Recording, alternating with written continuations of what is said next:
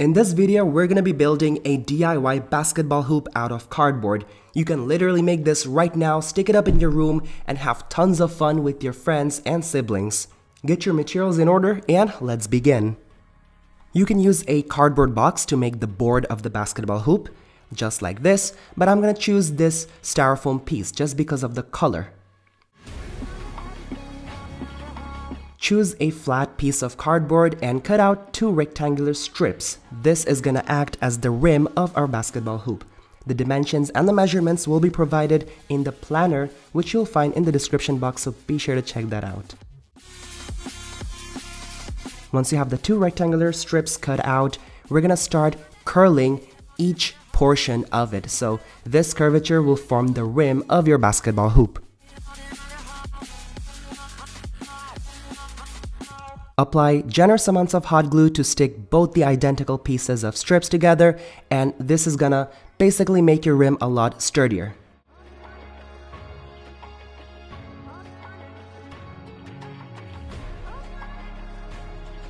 We're gonna stick that rim onto a flat piece of cardboard. This is just a rectangular piece that's gonna help retain the shape of the rim. We can even glue this rim directly onto the board, but I just thought that this rectangular piece of cardboard will actually help preserve the curvature of this rim. Once you're done with that, let's move on to the strings. I just chose this cheap cotton string, but you can basically use any other string, any thin rope or anything of that sort. Basically anything works. Apply a little bit of hot glue and basically fold that string in half and attach it to the rim. Repeat this step until you cover all the areas, all the circumference of this rim, and you're good to go. These have been stuck to the outer side, whereas these are stuck in the inside because we're going to stick the rim to the board. To start the knotting process, we're going to take 1 string from each adjacent section and tie a basic knot. Just follow the video and you're good. But essentially, you want to tie 1 knot and use that as a reference to tie the other knots, and you want to have consistent spacing because if you have distorted spacing, your net is going to look horrible. Once you're done with the first batch, it already looks pretty good. You want to continue that same process with the rest of the strings. So take that 1 string from each section, form a diamond, and tie that same knot, and use that knot as a reference to tie the other knots in that section.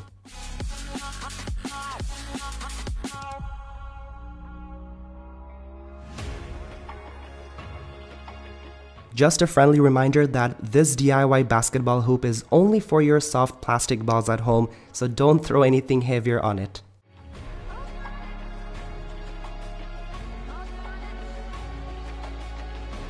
Once you're done with all the knotting, you want to reach to the final stage where I basically used some hot glue and made sure these strings would no longer kind of tear off because I don't have space to tie a knot with that length.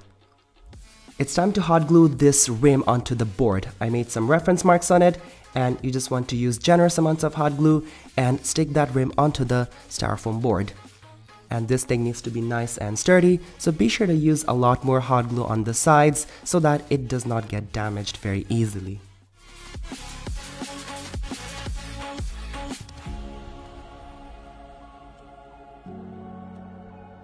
But you're not done yet. This thing is made out of cardboard, so we need to add some support underneath.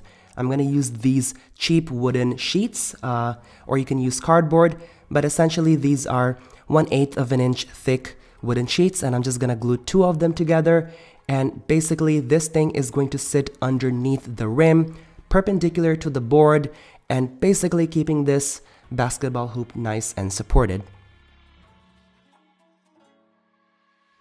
If you don't provide this support, this basketball hoop will tend to slant on the front curvature, and it's going to look pretty terrible over time.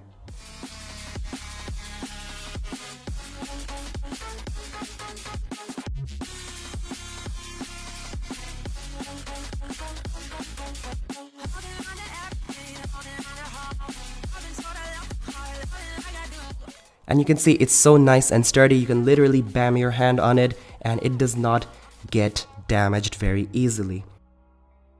I'll just leave the decorations up to you. I'm just using this electric tape to form a box on the foam board for shooting reference.